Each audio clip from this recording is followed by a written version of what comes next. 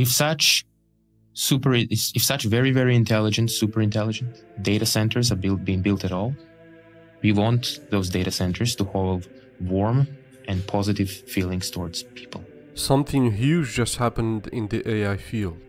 This guy, Ilya Sutskever, and two of his colleagues from OpenAI quit and built their own startup called Superintelligence. And in less than 1 year, the evaluation of this startup jumped from $0 to multi-billion dollars.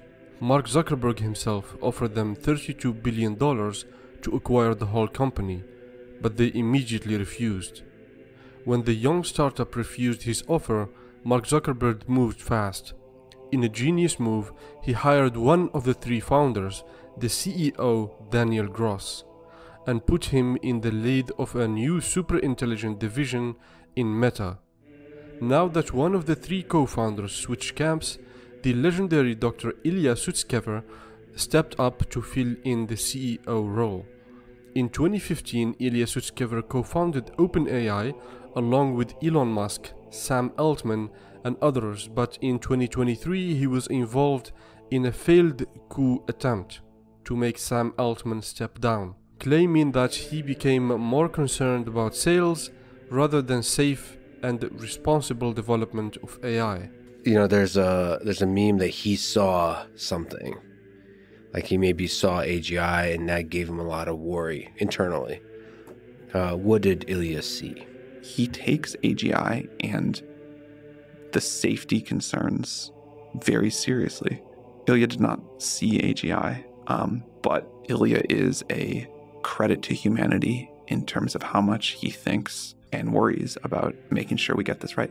This coup attempt failed when 96% of OpenAI employees wrote a letter supporting Sam Altman, which pushed investors, including Microsoft, to stand with him. After this, Ilya formed Safe Superintelligence, SSI, to develop an AGI with a safety net. SSI is now working in stealth mode. In July 2025, they posted a message from Ilya himself that says, "You might have heard rumors of companies looking to acquire us. We are flattered by their attention, but we are focused on seeing our work through. We have the compute, we have the team, and we know what to do." It doesn't seem implausible.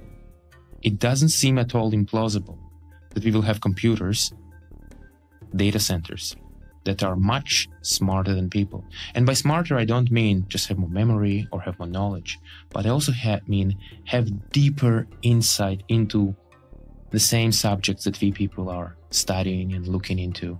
It means learn even faster than people. Like, what could such AIs do?